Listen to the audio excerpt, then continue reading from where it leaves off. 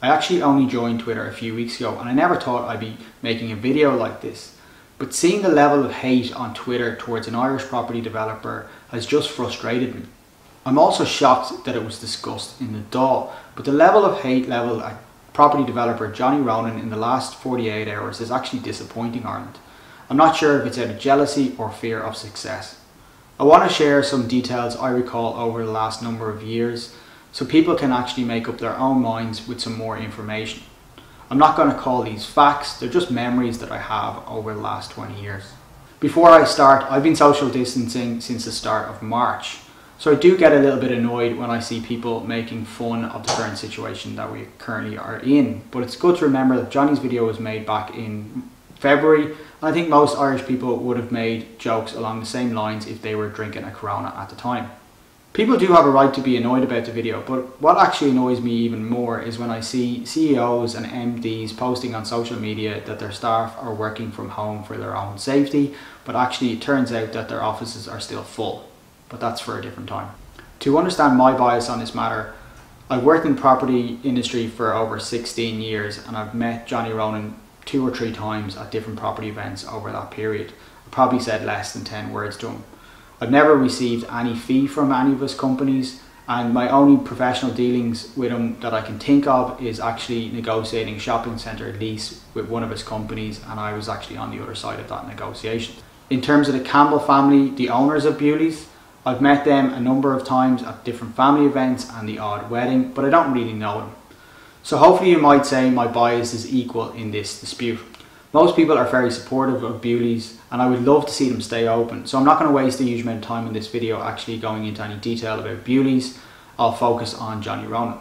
What most people seem to forget is Johnny actually fought NAMA about his company loans from Treasury Holding going into NAMA in the first place. He argued that they were performing loans and would make a profit. I also recall Treasury Holdings actually trying to refinance their loans with non-Irish banks so they wouldn't actually have to go into NAMA. However, NAMA argued if they didn't get the good properties with the bad properties, NAMA would fail. NAMA picked up some great properties from Treasury Holdings at the time, including Spencer Dock and the National Conference Centre. They also picked up one of London's best development sites in Battersea Power Station. I believe NAMA actually picked up Battersea for a book value of 600 million and quickly sold it for 900 million. It was then later sold a few years later for 1.8 billion. And I believe actually the finished completed value of that development in Battersea Power Station was close to 9 billion. So you can understand why someone might be a little bit disappointed if that site got taken off them. It's also important to remember that it was Treasury Holdings, a company that Johnny Ronan had a major stake in, that went into NAMA.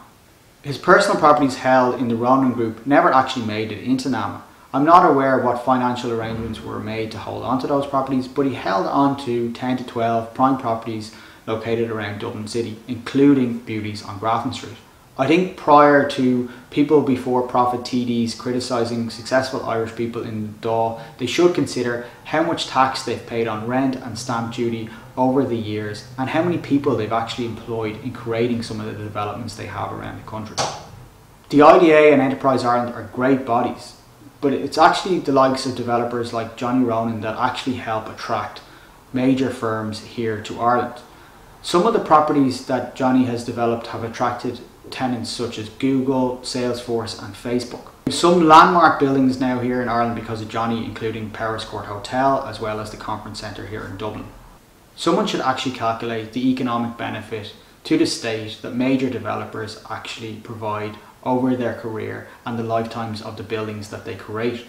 Okay, quickly on to Bewleys. I actually recall nearly 20 years ago in college working on a class project where I questioned the group's decision to recommend a sale and leaseback strategy as part of our overall project. I questioned this strategy due to the fact that Bewleys had recently agreed to a sale and leaseback and had been hit by their first rent review increase. This was back circa 2002 or 2003, and we were being taught that sale and leasebacks were good options for business to release cash into the business. But I got a lot of strange looks from my classmates suggesting that this wasn't a great idea. If Bewleys wanted to be on Grafton Street in 100 years, they never would have sold the property in the first place. They've already cashed in on the property value years ago. Their lease expires in 2 years, and in 2 years they'll be entitled to a new lease at market rent, assuming the landlord doesn't get planning permission for an alternative use. In the last crash, landlords generally did give rent abatements to companies that were struggling. However, landlords didn't give rent abatements to companies that weren't struggling and could afford to pay their rent. I've actually seen on Twitter that some people are referring to the fact that McDonald's got a rent reduction on Grafton Street and Bewley's didn't. Well, this is due to the fact that McDonald's lease actually expired and they were entitled to a new lease at new market rent, and the market rent at the time was lower than their last rent that they were paying. Bewley's will be entitled to the same in 2 years' time when their lease expires, assuming the landlord doesn't have planning permission for something else. The courts of our land actually found that Bewley's were not entitled to a rent reduction. So why would a landlord bail out a company that actually can afford to pay the rent? Bewley's parent company had a turnover of 170 million last year. If you were a landlord, would you grant a rent reduction on your contracted rent to a company that has a turnover of 170 million? Perhaps what's actually at play here is Bewley's are just using the media and public sentiment to try and negotiate a better deal or a better settlement with the landlord.